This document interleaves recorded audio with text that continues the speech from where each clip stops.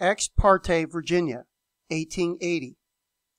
In 1879, judges from 14 counties in Virginia were arrested and charged with barring African Americans from jury service in violation of the Civil Rights Act of 1875.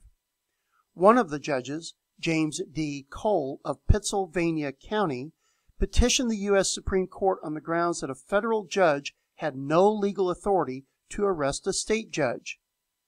U.S. Attorney General Charles Devens argued that the Civil Rights Act of 1875 was an appropriate exercise of congressional power in order to ensure equal protection to all under the 14th Amendment to the Constitution.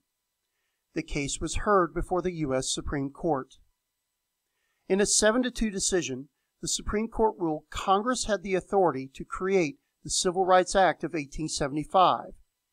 The court ruled that the Civil Rights Act was important for upholding the Equal Protection Clause of the 14th Amendment to the U.S. Constitution.